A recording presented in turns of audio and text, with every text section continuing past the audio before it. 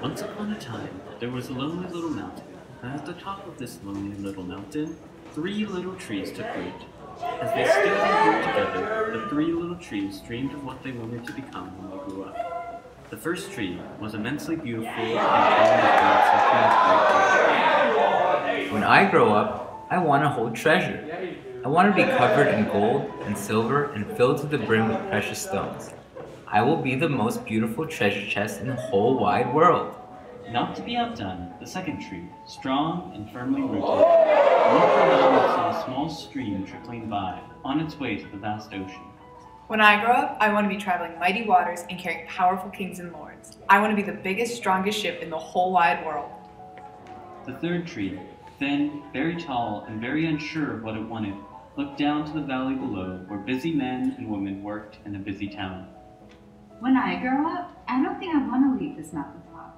I will stay here and grow so tall that when people stop to look at me, they will look up to the heavens and be reminded of God.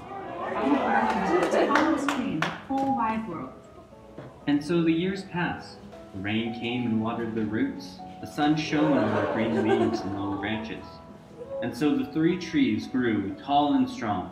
But one day, 3 woodcutters climbed the mountain in search of trees to cut down. This tree, it is so beautiful. It is perfect.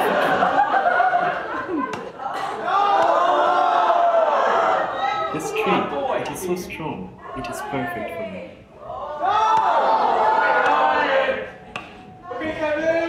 The last woodcutter looked in the direction of the third tree, and the third tree's heart sank. This tree is not that tall, but I guess it'll do. The first tree rejoiced when it was brought to a carpenter's shop. Now I shall be made into a beautiful chest. I shall hold wonderful treasure. But the once beautiful tree was not covered with gold or filled with treasure. Instead, the tree was made into a feed box for animals, covered in sawdust and filled with hay for hungry animals. The second tree rejoiced when it was brought to a shipyard. Now I shall sail mighty waters, and I will be a strong ship for mighty kings.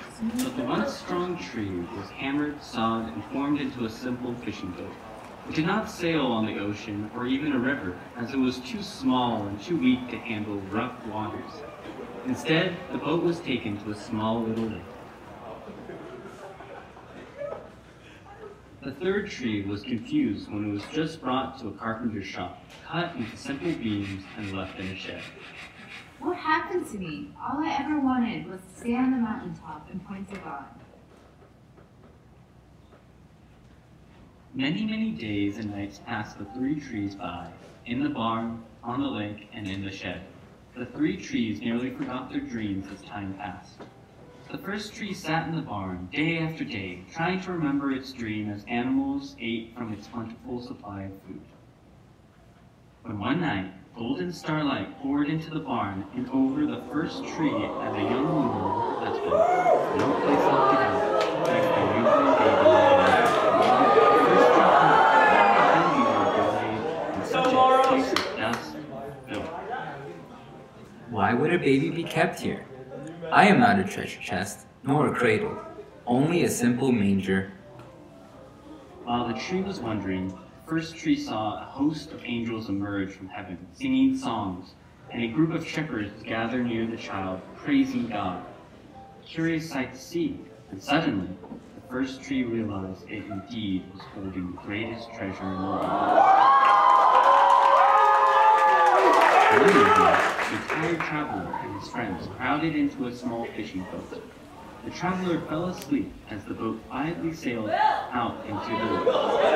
Soon, thundering and thrashing storm brewed, and the second tree shuddered. It knew that it did not have the strength to carry these passengers safely through the wind and the rain. Lord, we're going to drown. Save us. Teacher, do you not care that we are going to die? Peace. Be still. On that moment, when the traveler rebuked the storm, the waves calmed and the wind died down, all was quiet. Who is this, that even the winds and the waves obey him? The traveler's friends were astonished, but as they calmly sailed to the shore, the second tree realized that it indeed carried a king. not just of the earth, but of heaven as well. One morning, the third tree was startled when its beams were yanked from the forgotten woodpile in the shed and hammered into a crude cross shape. It felt immense shame as it was carried through an angry crowd, and there was great pain when a soldier nailed a man's hands and feet to it. All I wanted was to stand tall so people would think of God. But now, when people see me, they think of suffering. The third tree felt ugly and harsh and cruel as it was discarded once again.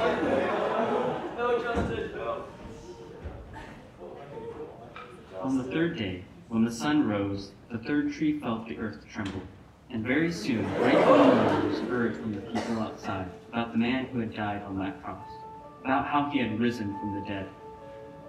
It was at that moment that the third tree knew that something, no, everything had changed. The third tree realized that when people looked at it, they would not just think of death and suffering, but think also of God and new life. And that was much better.